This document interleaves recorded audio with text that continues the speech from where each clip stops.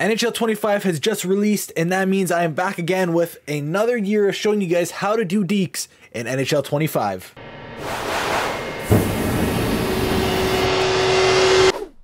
So let's just get right into it, guys. There's a lot of dekes I'm going to be showing you here, a lot of simple ones, a lot more complicated ones. So let's get right into it, and hopefully I'll be able to help you guys out. First things first, we're going to start with the backhand tuck. So to do the backhand tuck, what you're going to want to do is hold your stick out to your forehand and then hit both RB and LB to perform this deke. Next up, we started with the backhand. We're going to go with the forehand tuck. Same thing, you're just holding your stick out to your backhand here, and then again, once again, hitting both RB and LB to perform the deke. And, you know, these are very good moves to use on a breakaway to score a potential goal. Next up, we got the backhand windmill. For the backhand windmill, what you're going to want to do to pull off this deke is hold LB and then go out with your right stick to perform the deke. This is a very good deke to get around a player, to sidestep a player real quick. And then to follow that up, we have the forehand windmill. Same thing, hold LB and then hold out your left stick to do the forehand windmill. Now, I'm telling you guys how to do this with a right-handed player. Obviously, if you're using a left-handed player, it would be inverted. I have both of the controllers, though, on the bottom of the screen to help you guys out. Next up, we got the bank pass. To complete a bank pass, you're going to click both LB and RT at the same time when you're near the boards, or just to get around a player as well. You can really do both. I typically like to do them along the boards to try to get around a player if someone's trying to cut you off towards the boards. To follow up that, we got the, what I like to call the Crosby. It's the bank pass behind the net. If you're going behind the net and a player is following you, or you see someone coming towards you, you can hit both LB and RT at the same time behind the net. You'll bank the puck off the back of the net, and you're going to turn the other way for a good scoring opportunity. You could take it to the net yourself or pass it out in front. Next up, I'm showing you a more complicated deke. This one's called the behind the back. So to complete the behind the back, what you're going to want to do is hold out the puck to your forehand. You're going to hit RB. Both sticks are going to go inwards, and then both sticks are going to go outwards very quickly to perform this deke successfully.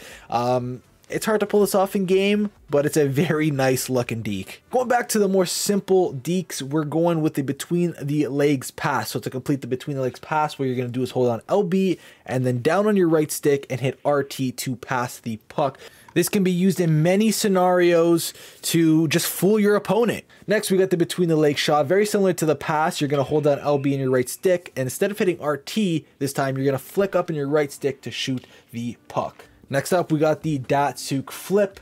To complete the Datsyuk Flip, what you're going to want to do is click your right stick in and push down, and then hit RB to flip the puck. What you're trying to do here essentially is get the goaltender to move one way, and then flicking it over his shoulder the other way can be successful at times. And to complement the Datsyuk Flip, we got the Datsyuk shot. Very similar to the flip, you're going to click your right stick in and push it down, and then you're going to flick up on the right stick like you would to shoot any regular puck. Now, I will say the Datsyuk shot is very powerful, but it is not that accurate at times, so be cautious. Next up, we got a fun little deke here. This one's the jump deke. What you're going to want to do to complete a jump deke is click RB, and at the same time you're flicking up on your right stick, you're going to jump and flick the puck up at the same time while you do that.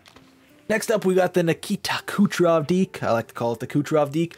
What you're going to want to do, this is a loose puck deke. So what you're going to want to do here is hit LB, and then you're going to go out with your left stick and out with your right stick at the same time to lose the puck. Now, the examples I'm showing you here aren't great. If you complete it 100% perfectly, there's a chance where the goaltender goes one way to save it, his 5-hole opens, and the puck slides in.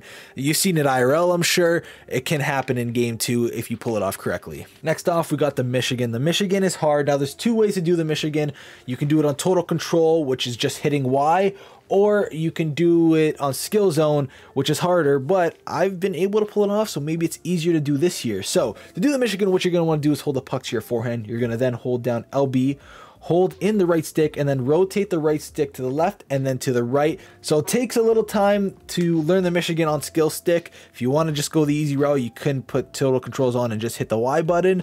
And then next we got the Zegras. It's the Michigan just with a pass. So what you're going to want to do there is hold the puck to your forehand, hold down LB, hold in the right stick, and then rotate the stick to the left to the right, and then hit RB to pass. Or again, if you want to do it on total controls, all you got to do is Y and then RT right away to get that pass animation. All right, back to the easy dekes again. We have the one-touch backhand. To complete the one-touch backhand, what you're gonna do is hit LB and at the same time out with the right stick. It's a very simple deke, a very good sidestep to get around an opponent in a tight space. And then to complement the one-touch backhand, we have it on the forehand.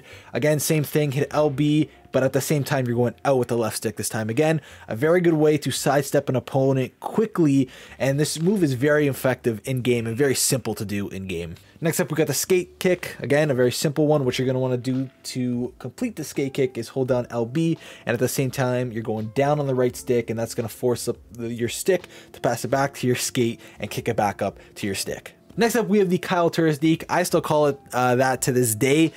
He's the one who pulled it off in game. So to do the Turris deke, what you're going to want to do is hold the puck to your forehand, hit and hold LB, and then go down with your right stick, and that will complete the Turris deke.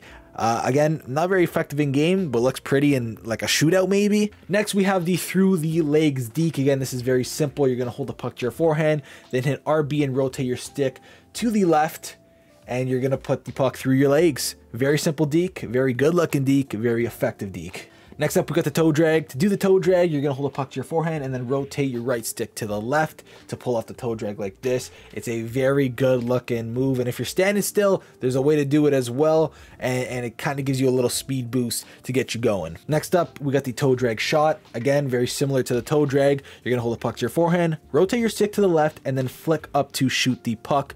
With some players like Austin Matthews, he has shock and awe, so if you complete that, you get a little extra boost to the shot. It's a very powerful shot. Next deke we have, I guess we'll call it the sidestep. The sidestep flick up, I don't know. I'm going to call it the sidestep. So to pull up the sidestep here, all you're going to do is hold the puck to your forehand.